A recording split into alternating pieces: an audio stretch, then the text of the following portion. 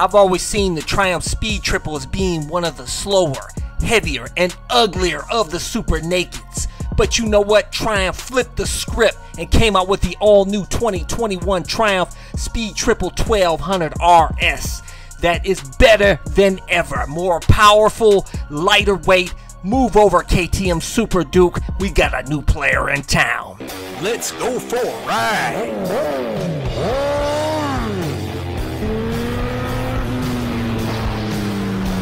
Watching CycleCruza's all-in-one motorcycle channel. Subscribe today. I've always heard great things about the Triumph Speed Triple and Street Triple, but I could never bring myself to buy one because I never liked the double-barrel, bug-eyed, ugly headlights.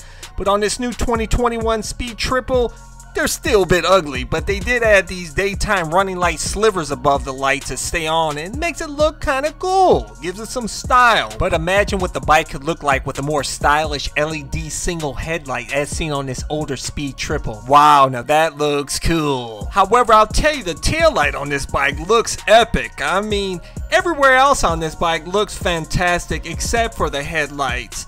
The lines flow really nice on this bike, but I'll tell you, once you throw a leg over the bike, looks don't matter anymore, man. And besides, I ride a Yamaha MT-09, which is perhaps one of the ugliest bikes out there. I think this bike is better looking than my MT-09, but you know what? The performance on this new 2021 Speed Triple is absolutely amazing what they've done with this bike. To start it off, it has an epic all-new 1160cc triple cylinder engine that replaces the 1050 triple that was on the previous model, so it's now pumping out 176 horsepower and 92 pounds-feet of torque. That's 29 more horsepower and 6 pounds-feet of torque more. And the new motor spins more quickly with 12% less inertia than the 1050, so now you got power all throughout the rev range.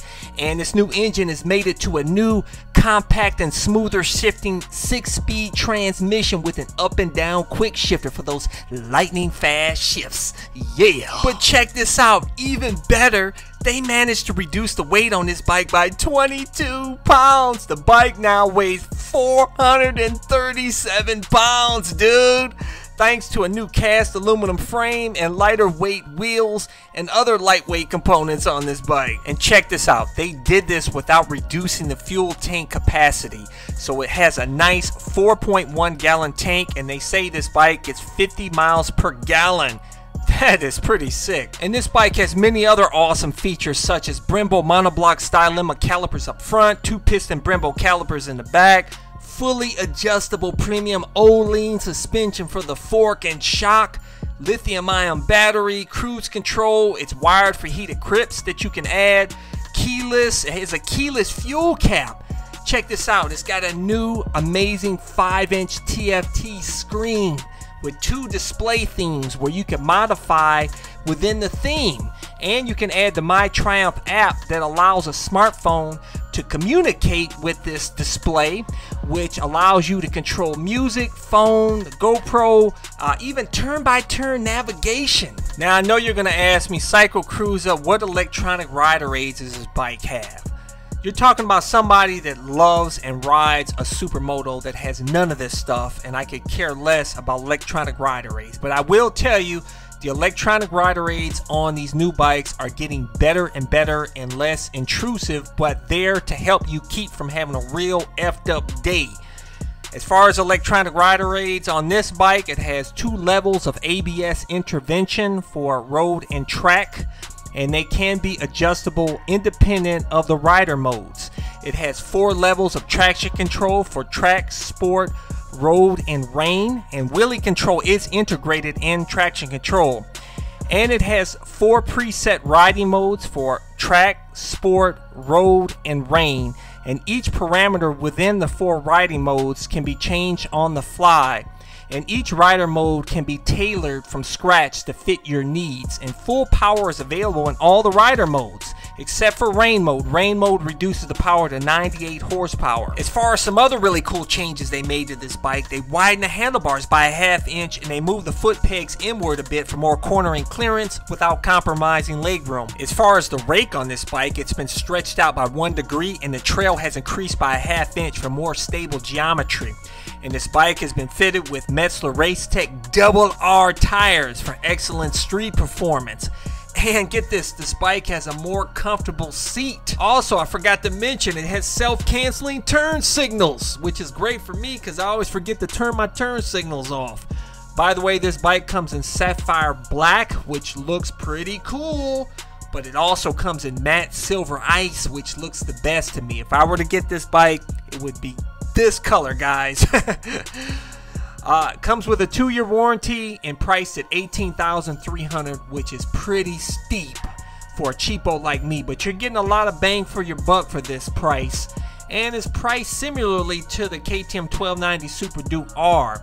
So tell me, guys, which bike would you get? Would you get the new KTM 1290 Super Duke R, or would you get this bike, the new Speed Triple?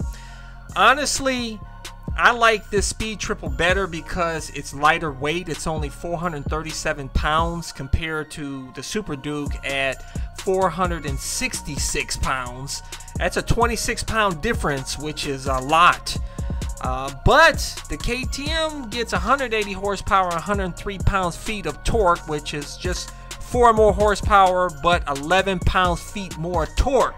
And I'm all about that torque.